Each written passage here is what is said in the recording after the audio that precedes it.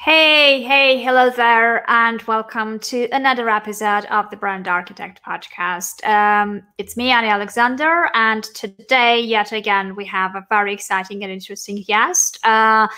Probably this is going to be another free flow discussion, and we're going to talk a lot about stories.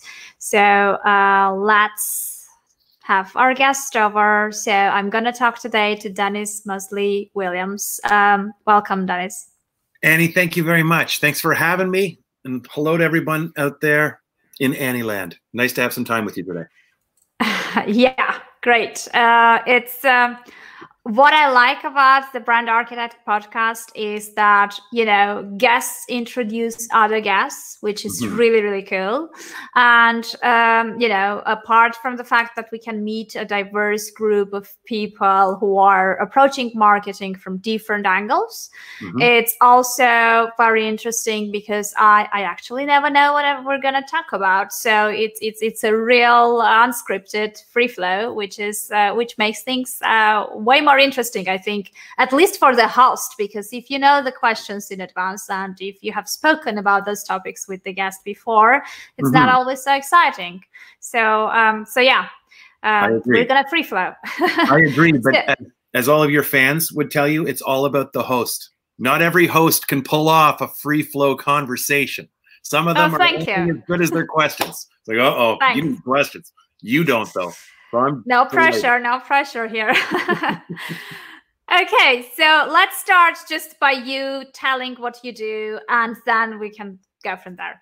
Absolutely. Okay, well, I am the founder of DMW Strategic Consulting, and my partner and I work with small to medium-sized businesses, and we help them become more profitable. And we focus on three things: strategy, execution, and innovation around customer experience and design. That's what we do.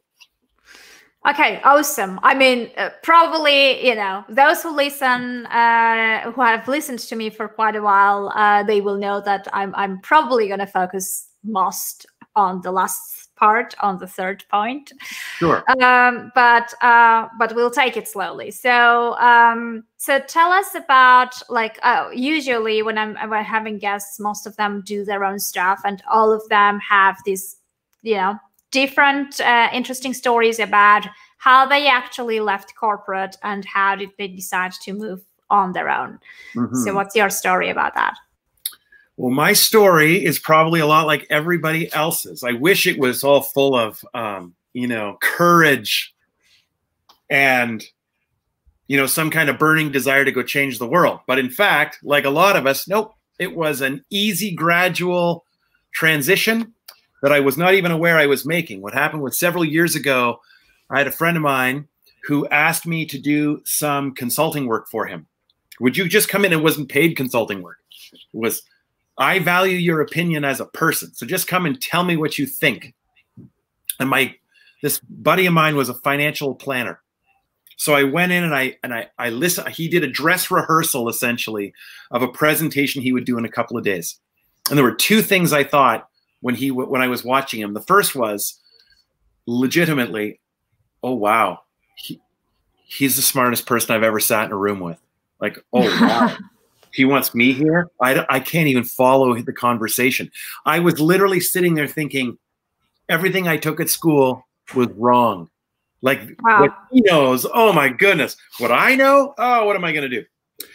The second thing I thought was this, and I told him so. I said, if I had any money, I said to him, you're the smartest guy I've ever sat in a room with. He said, oh, thank you. I said, yeah. Here's the bad news. If I had any money, and I didn't, but if I had any, you would be the last person on earth I would give it to, because I didn't understand a thing you said from the moment you started talking. And I said, this was the beginning. Like, I had something figured out that I didn't even know I had figured out, but everybody else did. They went crazy for me, and I couldn't figure out why. I wish I was as smart then as I am now. So what I was really getting at was this was my first hint that it isn't like, again, he was a financial planner. So I said, the assumption that you are making is that people that have a lot of money are smart. And the assumption I'm making is people that have a lot of money, maybe I'm wrong, but my assumption is their grandfather probably saved a lot of money. Okay. So I said, if I were you, I would talk less about the tactics of financial planning, but how smart you are and all the smart, clever things you would do. I'd leave that. What I would talk to your clients about instead is what it feels like as a person to not have answers to questions that are important to you, like, am I going to be okay? Do I have enough, et cetera, et cetera. So why he's the hero of the story, because he agreed that I was exactly right. He left everything that makes him comfortable behind. This is a guy that left financial planning and he went on to a really impressive career in finance. So finance, numbers, and tactics, that's his strong suit. Personality, as we are still friends, and I will tell him I just said this about him online. His name's Steve Bain, by the way. Now everyone will know. Personality wasn't necessarily his strong suit. Sweet guy and a wonderful guy, but you know, that's not his thing. He gave up everything. He's the hero. He gave up everything that made him comfortable, and he embraced my way of doing it. And in a very short period of time, by doing so, he had a lot of success. Somebody noticed, one person called, another person called, and the next thing I knew, I was flying across all of North America, speaking at conferences about this thing that is the experience economy. This that is not a term that I coined. That's from Joe Pine and Jim Gilmore, who wrote a book in 1999 called The Experience Economy. And what it argued is that selling excellent products and advice or solutions isn't enough to guarantee a business success, that there was this new economic offering, specifically the experience, and that was what the whole business was about. And effectively, that's what I was saying to my buddy and everybody who would listen, is nobody actually cares as much as you think they do about what you do. They care about two things: how you do it, and they care about who you're helping them become. So it's really funny, Annie, because now here we are in 2020. The financial services industry is obsessed with this idea of guiding human transformation. It's like they just heard about it, and it makes me realize what a lousy job I've done of spreading this message for 20 years. Like, though this isn't new. I wrote a book about it so long ago, it's embarrassing now, you know? So that's how I got started. And then just like you start and you never really stop. And I've just been growing a little tribe ever since. And in a way, and here we are together, connected, of course, as it always is, through my tribe with Steve Sims. And now here we are together. Yeah, absolutely. My viewers and listeners have seen Steve on the podcast twice already. So yeah, he's been here, I think, a bit over a month ago. So we were having a very interesting conversations with him as well. But you mentioned two things that I would like to dive into, actually. One is about personality. So we will talk about personality and content. And the other one, obviously, the experience that people are getting. So looking at the personality thing, I think it's kind of, it's very important to showcase personality in your online content, in whatever you're doing, because probably that's the only thing that will truly differentiate you and will want to be, no one can copy it, right? Correct.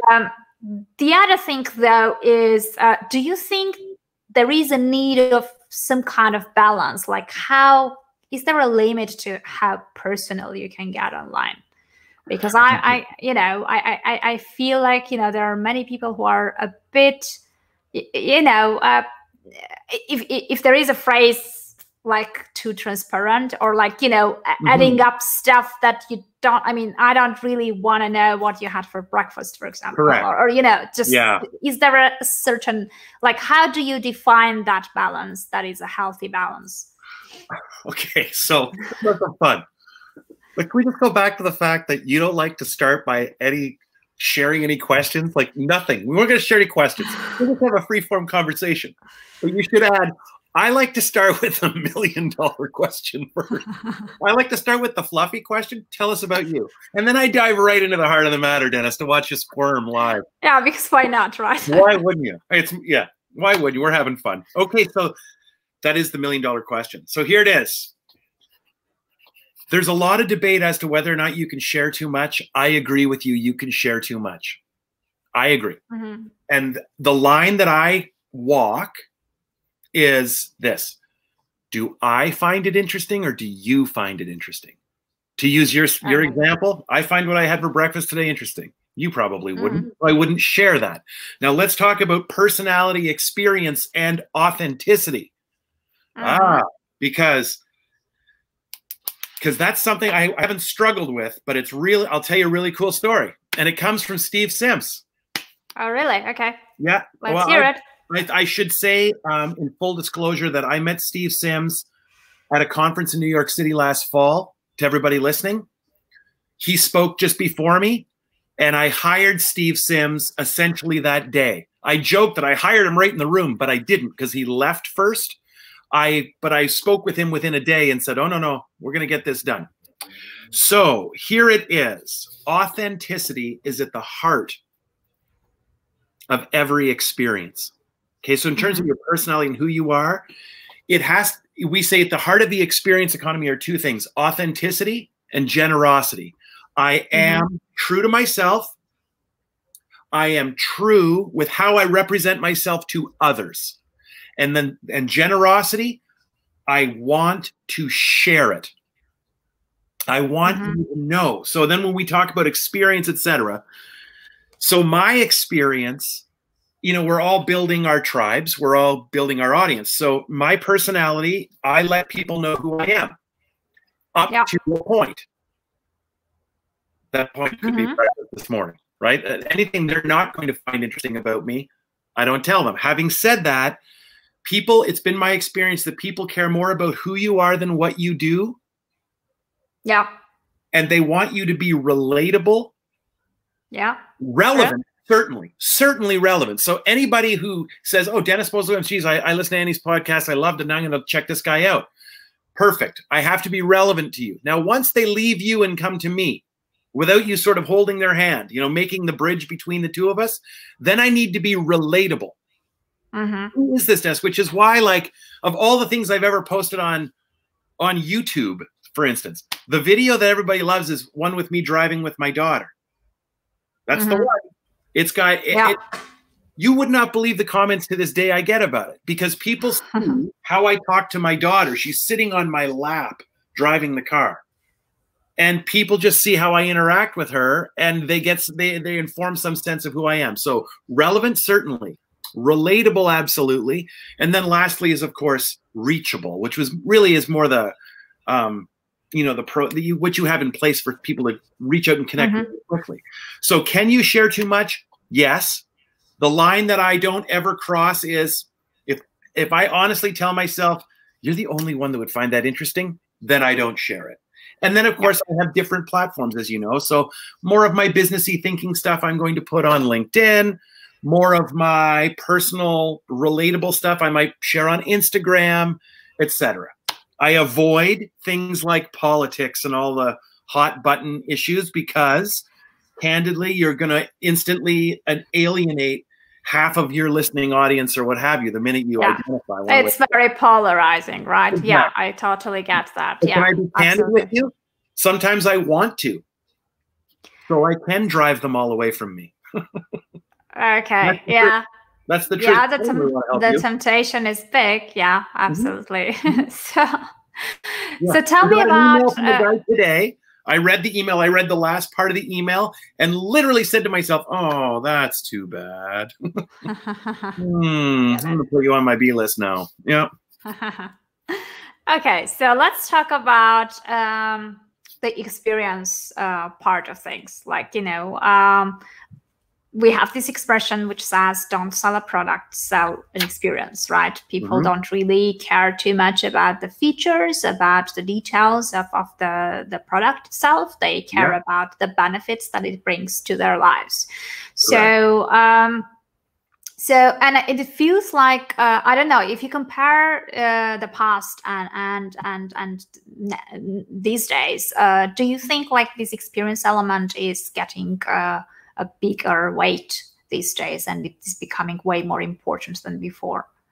Yes, absolutely. And particularly under the sort of COVID event, So I was asked early on, one of my friends, little dark humor, said to me, this COVID stuff, does this kind of put a nail in the experience economy? Like how are you going to reinvent yourself now? You know? And I was like, oh God, no.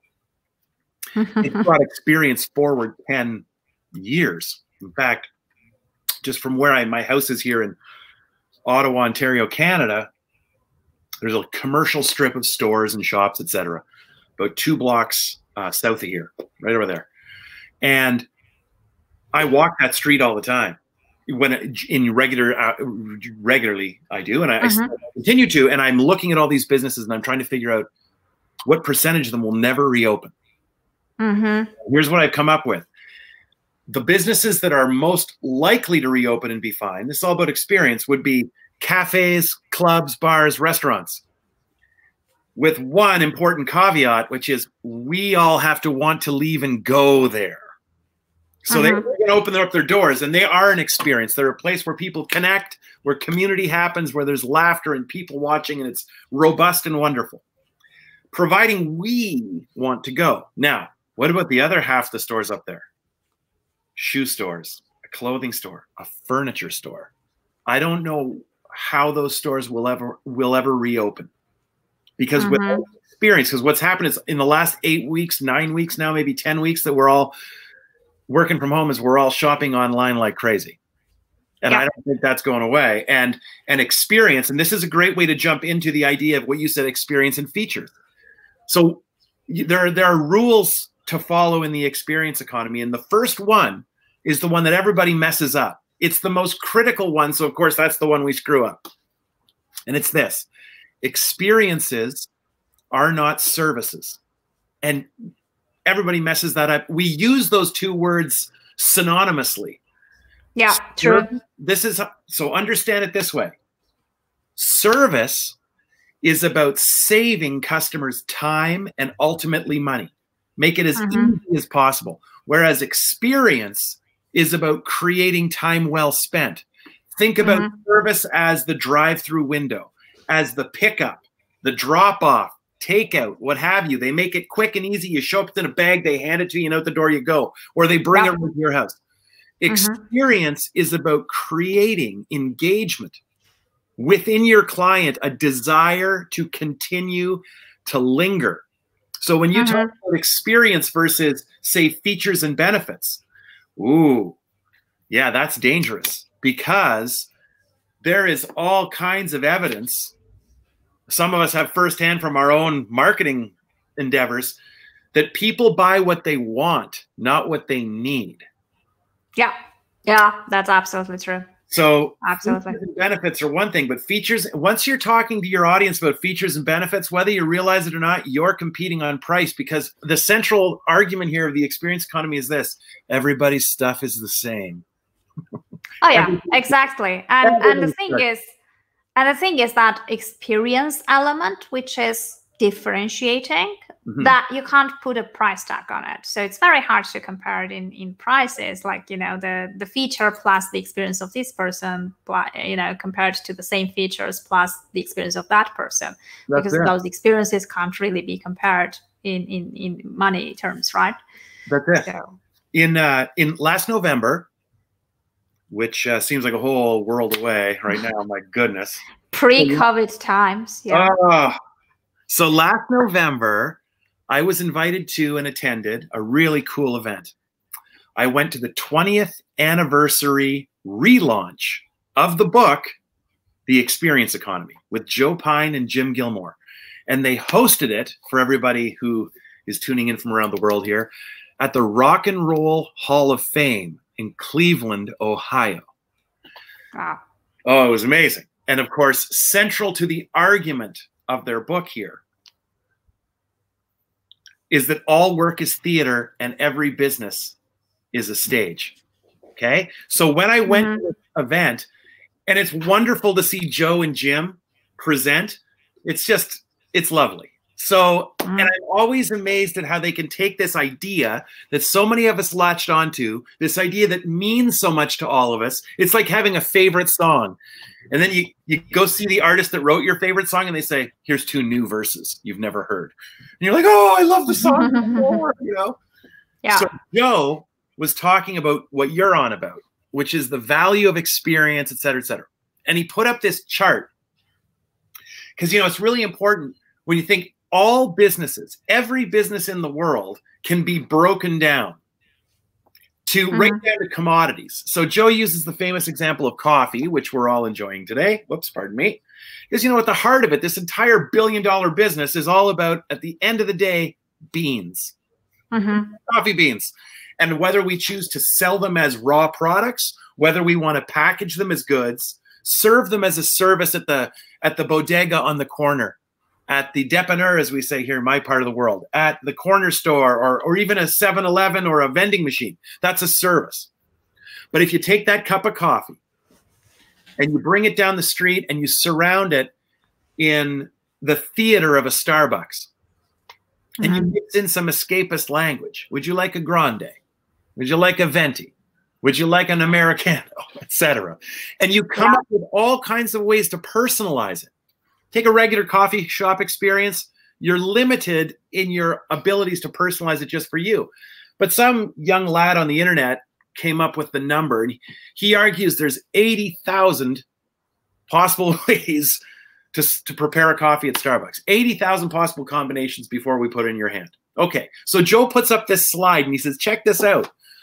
From 1999 to November 2019, the price of coffee as a commodity actually went down. They got cheaper. Coffee beans, he goes, they had a little flare up there 10 years ago, what have you. But for the most part, they've actually come down in price over 20 years. Now take experience, which is Starbucks. 20 years ago, you know, they went from like 2,500 stores or whatever it was to 30,000 stores, and they added $25 billion annually in revenue. And it's like, and what did they do? Did they reinvent coffee? No. They reinvented drinking it. They created economic value that people are willing to pay for by doing nothing but truly slowing the experience down, creating a space, a place where people want to linger, which I think is just amazing. And everyone listening who's thinking, damn, I wish I was a coffee shop. I'd know what to go and do right now. So this is what I want to plant as an idea. All of us are business owners. If you're a coffee shop, a musician, an architect, a podcast host, an engineer, it doesn't matter. We're all in the same business, and that business is attention. We're attention. Yeah. We want to capture people's attention and hold it. Yeah. Okay. So what everybody should do, and this is the following. It's very easy to compare apples to apples. Oh, I'm a coffee shop. So I toured around and I sat in every other coffee shop in every little town I visited on my vacation. I just looked at it. Oh, and I saw what they were doing and I stole it. And I'm going to do that too. Well, that's easy when it's podcaster to podcaster, coffee shop to coffee shop. But what if you pick something obscure, a financial planner, and I use that for one reason, because they sell invisible stuff. So I like my examples to be as hard as possible for anybody to. It's like, okay, yeah. So you're a financial planner. You work there in London, England. Yep. And you love to go to this one coffee shop every day.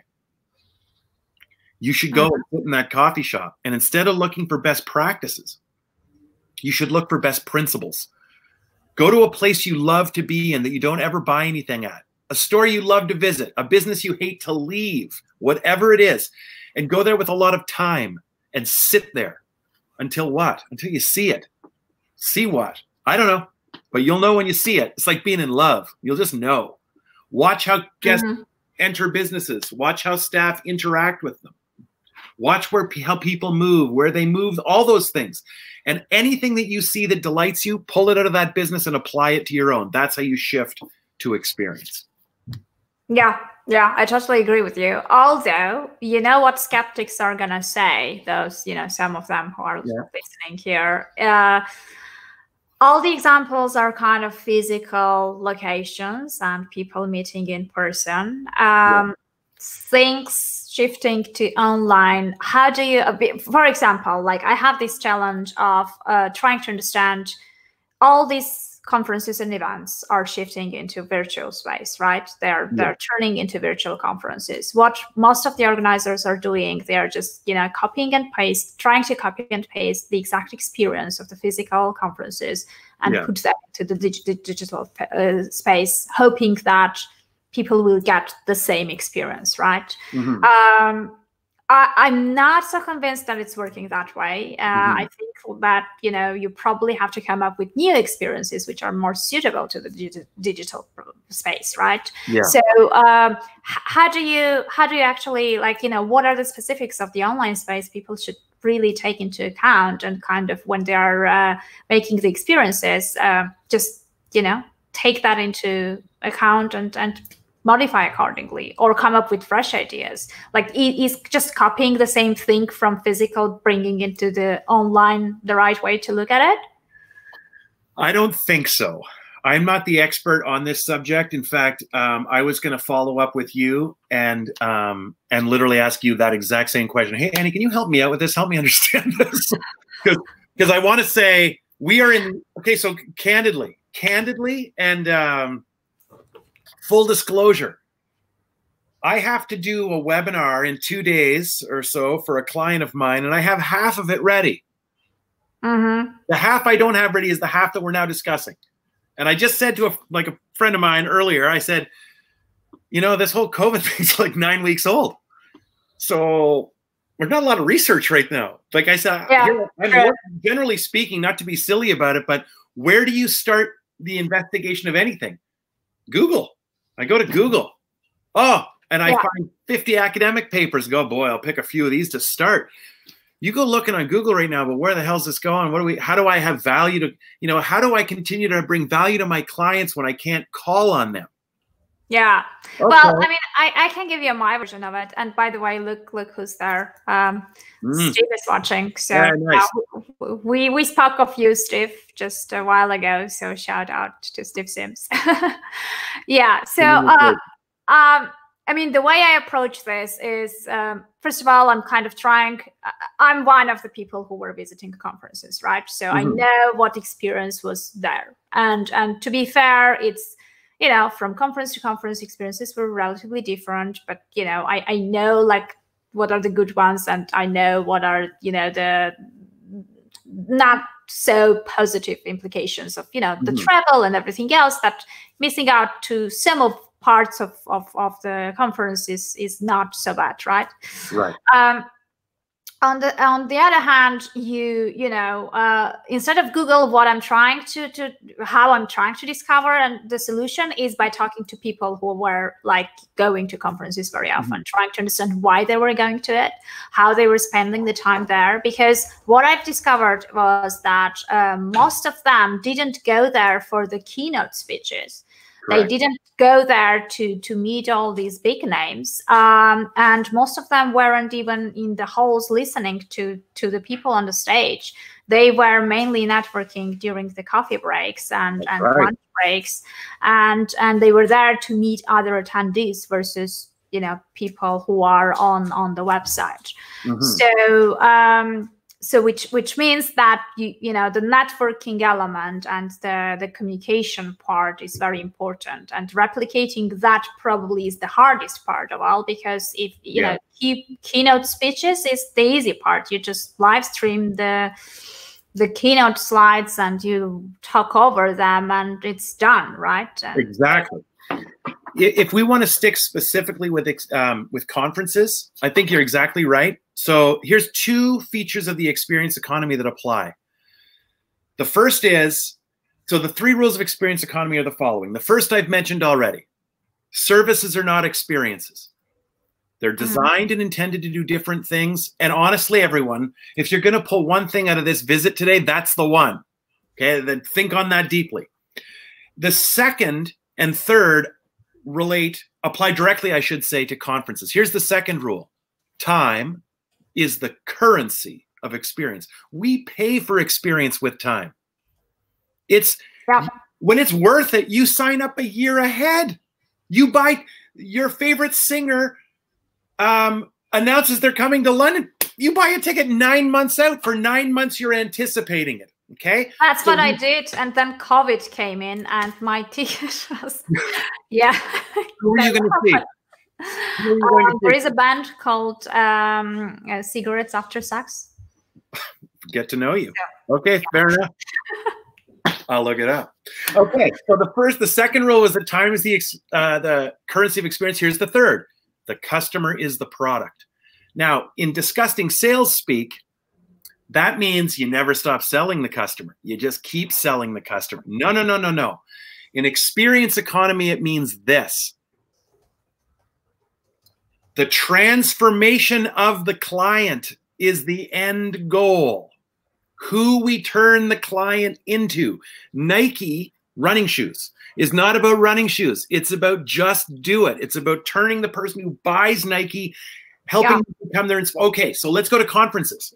What you just said is hysterical and accurate on too many levels. I could riff on it for a day. What you said, nobody goes to see the keynote. I was like, ooh.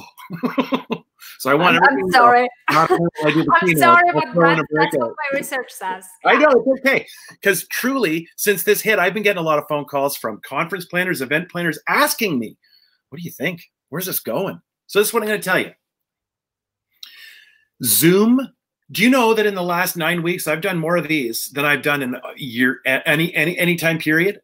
Like this has become so natural and normal to me now. Why would I ever go back to talking to anybody on the phone and not seeing their faces?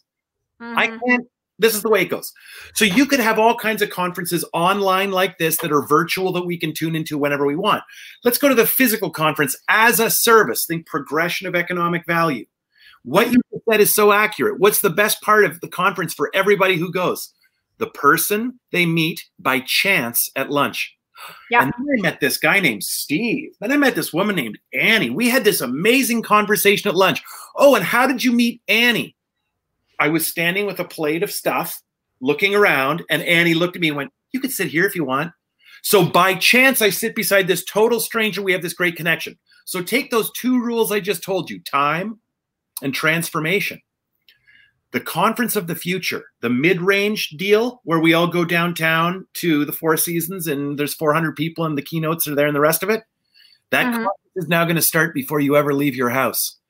They'll put us into, if you're smart, you'll put people into groups before they ever come. You want me to have my meeting with Annie before I ever get there. Put us into silos. Let us identify the questions that we want to dig into so that when we show up, we're part of a cohort. We see the speakers, but the breakouts and the lunches are all structured around answering questions. Imagine if everybody coming to the conference was divided into subjects and we'd already been thinking and working on them. So when we meet our group, we're the group that identified as we want to know about social media. So we've done all of our homework and we're bringing it in. Then the third level, so in other words, in the service level of conferences, right now or previous to COVID, the conference existed to push information. Yeah. Hey, and there's a lot of work that was done, a lot of money spent. We organized the whole damn thing. We got all these great speakers. Again, it's how I met Steve Sims. We have all these speakers. But the difference was, as I joked, I said, Steve left before I was finished speaking, so I couldn't hire him that minute. I had to wait a day. Then that night, I went out to dinner with 8 advisors. Well, they got to have time with me. Oh, that was amazing. So let's go to this idea, the third kind of conference. Smaller, longer, and more meaningful and impactful. In other words, just keep using me and Steve. So now he finishes talking, he gets off stage and sits down. And I do too. We're not going anywhere. And we're all, maybe there's gonna be less people and we'll be there to work together. So higher quality interaction with less people. Correct. Basically. Correct. Yeah. That's where it's at. Yeah.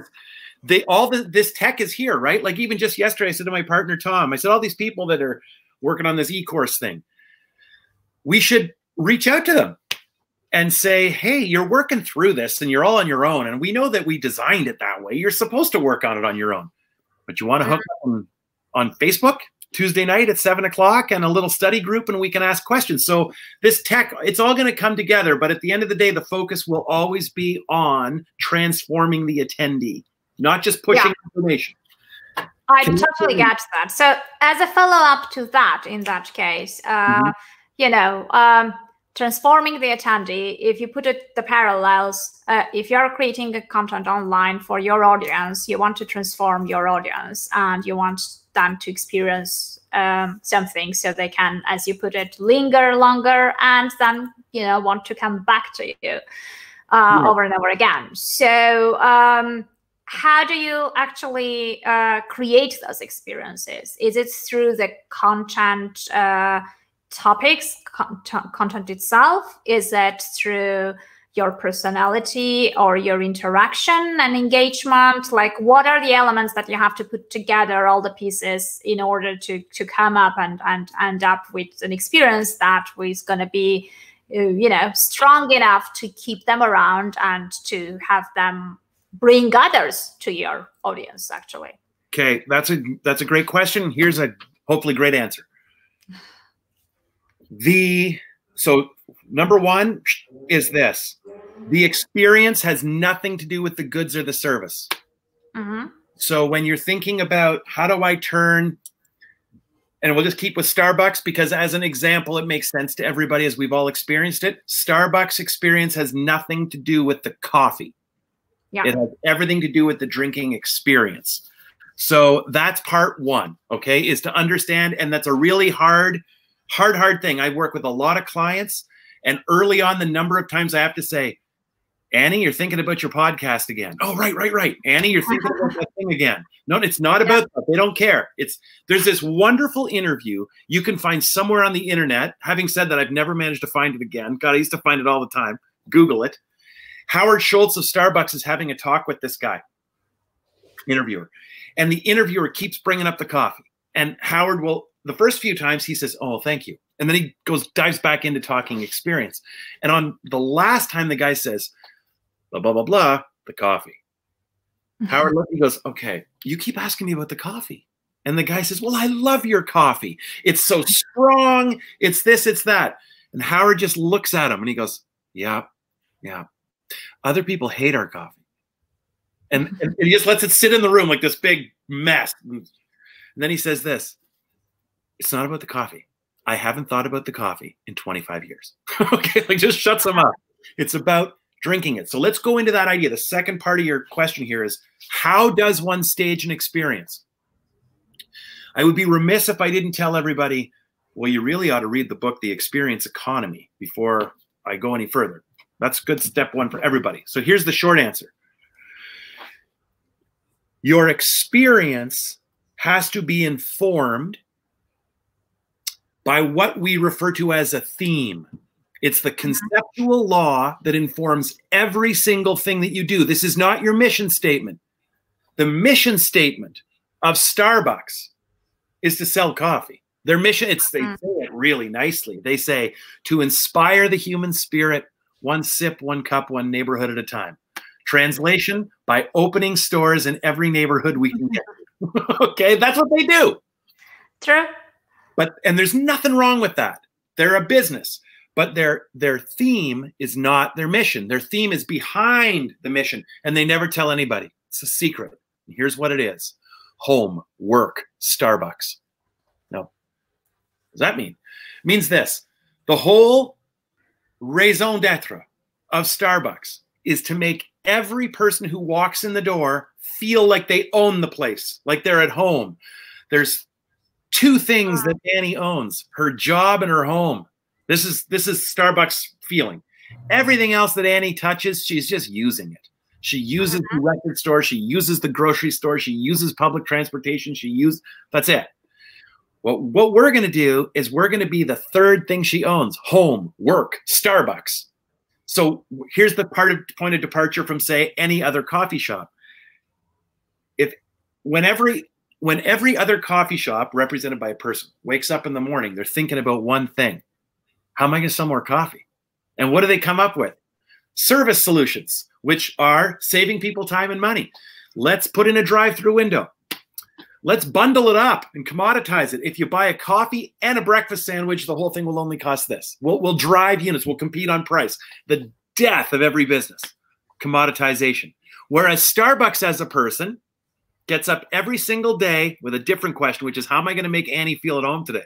That's an entirely different business. So it works with, you come up with a theme that you never share, and then the impressions that you want to make. Impressions aren't services. They're not features. They're not benefits. They're feelings, everybody. Relevant, relatable, reachable. Dennis, one of the impressions I like to make on all of my clients is that I'm busy, but never in a hurry. Never in a hurry. Okay? Another is that I'm professional, but not prickly. Okay? Another is I'm serious. I'll get this done. This will work. You're going to be happy. Da-da-da. But I'm not serious. I'm serious, but I'm not serious. These are impressions I want to make. Okay, now look at your physical space, everybody out there. Take your theme. Take your impressions. Look around your environment. What do you need to harmonize? What, when you look at it, makes no sense? It messes with the impressions you want to make. It sends conflicting signals. Eliminate it. Unless it's like, not this, this I love, then shine a light on it and do it more often. And then consider, of course, your 5 senses. Experience is multisensory. What do people see, hear? What sense of taste, literally, does your business evoke? What sense of smell, touch? When you look at a Starbucks, and I'll just keep using them, something people don't notice until I point it out. A harmonizing cue at Starbucks would be the language they use, but also lighting. Starbucks coffee shops are not lit up at night from the outside. There's no lights shining on them. The lights are shining from inside. They're like a beacon telling you to come home. Those are little tiny things that you might say, oh, I've noticed that. I just think that's so clever. And some other person who's the biggest Starbucks fan in the world said, what the hell, I've never even noticed. I never even noticed it. And then finally, think signature moments, little things you do for clients that delight them, and memorabilia. That's how experience is designed. It's never about the information. It's never about the coffee. It's not the conference, the coffee, the tires. It's the client and who we're helping them become.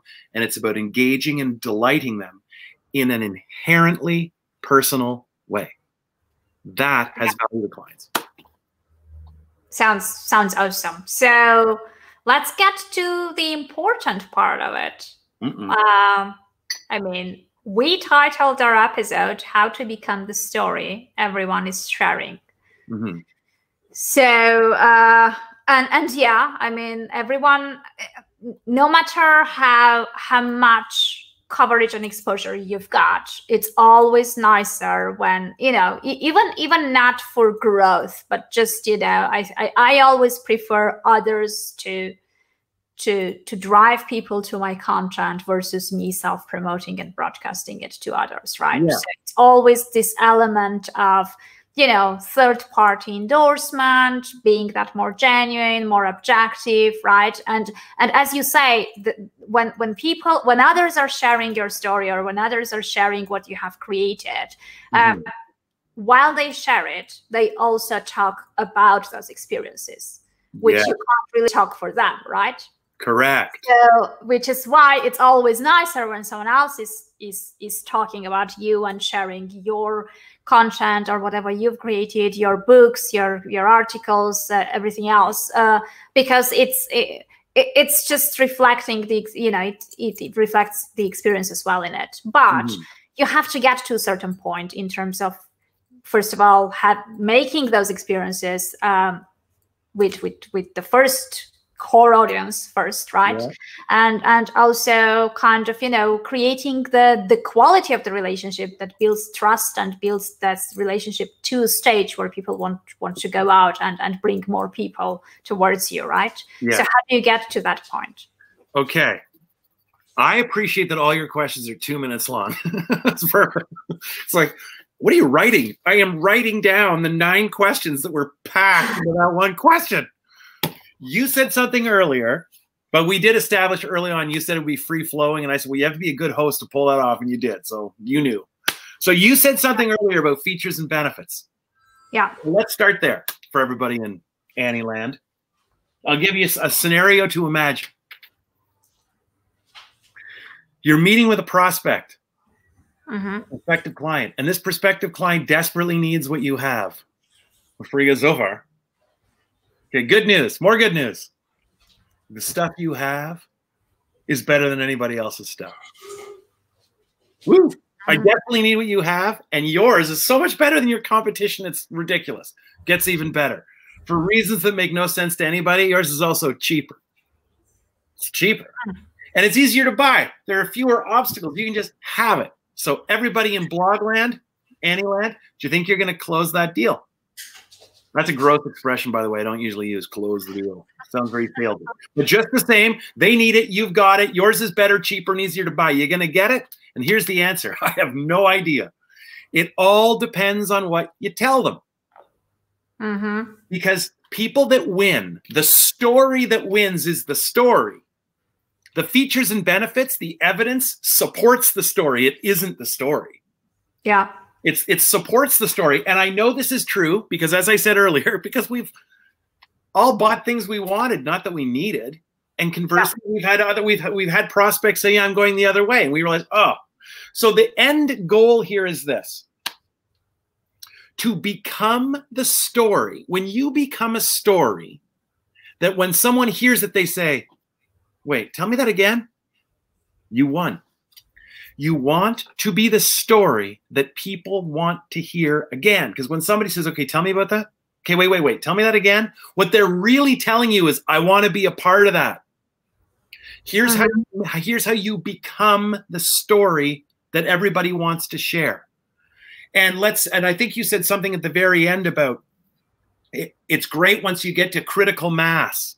But what if you're brand new? What if you just hung your shingle out, as we say over here, 8 weeks ago when your career got sidelined, and now you started this new consulting business out of your apartment, and somebody said, listen to Annie, and this is the first thing you're listening to. And you go, oh yeah, I know, and I have no clients. Okay, good news. We're all startups now. You start with the smallest viable audience that you can make a difference for, and start right there. Okay. And do your work generously and compassionately. Do more than any person would think is reasonable. Here's where I'm coming from. There's two kinds of work in the world. Only two. There's the assigned work and there's the required work. Yeah. Everybody in the world does assigned work, and everybody, including me, although just recently, has been commoditized. Everybody, all assigned work is commoditized. There's people that know a lot that are willing to put it online for free just to get eyeballs at them. There's somebody else willing to do your professional work the first time for free or at a loss, just so they have something to point to for their next client. And meanwhile, let's talk about required work. Required is necessary work that nobody is asking anybody to do. If you want to become the story that everybody's sharing, you have to be doing something nobody else is willing to do, which is often generous human work. It's generally speaking comes from the required side of the ledger, not the assigned side of the ledger. Now, the good news for everybody out there listening, thinking, damn, we're all going to be lining up to do that. Not a chance. Are you crazy? Humans are humans. They want to do as little as possible. True. Yeah. Every person I talk to, everybody out there listening. So when you have these COVID conversations, where's this going? What's it going to be like later? What will the new normal be? Blah, blah, blah, blah, blah. All that stuff. Okay, first of all, none of us know. But here's what I'm betting on. I'm betting on humans. I'm betting that humans will try to get this show right back to as close as we had it before. That's what I believe. We're people. People are people. They're predictable. This is what we want. We want it this way. We'll figure out a way to get it back that way. Experience transformation is everything. Peter Drucker said 1,000,000 years ago, he said, marketing should kill sales. You shouldn't have a sales department. You should have a marketing department. You don't need a salesperson. You need stories that bring people in. Well, I don't know if Joe Pine officially said this, but I'm giving it to him. Experience will kill marketing. Experience is your best marketing. All I would do is zero in on, like whenever somebody says to me, how do I attract more clients? I always say, you know, by asking a better question than that. The question isn't how do I attract people to my business? The question is how do I matter more to the clients that I already have. And, you know, so what happens when you focus on it that way? You get people telling stories, and you get people saying, okay, wait, tell me that story again. And that's the more so than even the sale. Our goal should be to be a story everybody wants to hear twice, every time. Okay. Yeah, that's what we should strive for, basically. Mm-hmm. Yeah, makes complete sense. Well, I mean, I would like to wrap up in this positive note, because I do believe that all this will be eventually gone. And maybe some of that we shouldn't forget, because I feel like, you know, these times put people in a space where they started doing things that they wouldn't do otherwise. So, you know, many people kind of, you know, non-techie people ended up learning this technology and doing things online. Many people ended up creating their own new things, self-developing, reading more and all that stuff. So I truly think that it was a good start, and hopefully it's not going to be just a New Year's resolution in a gym for just 1 month and then you forget about it when all this is gone. And I feel like at the end of all that, we all will be getting out of this much stronger. So that's kind of the good side of it. So yeah, thank you very much for your time. I really enjoyed the conversation. I mean, you know, it's definitely been different from the others, which is what I always try to do. But after 200 interviews, it's becoming harder and harder to sort of, you know, have a completely unique topics and guests. But yeah, I mean, I think we managed pretty well this time. So thanks a lot. Fantastic. Thank you, Annie. It was a pleasure for me too. Thank you very much. Yeah, thanks for everyone who was watching and who's going to listen to the audio version of the podcast. Please make sure that you subscribe for it, and please leave me a review, because, you know, those are the stories that others will be reading about. That's it. Yeah, thanks a lot. Take care, everyone. Thanks, Annie. Cheers.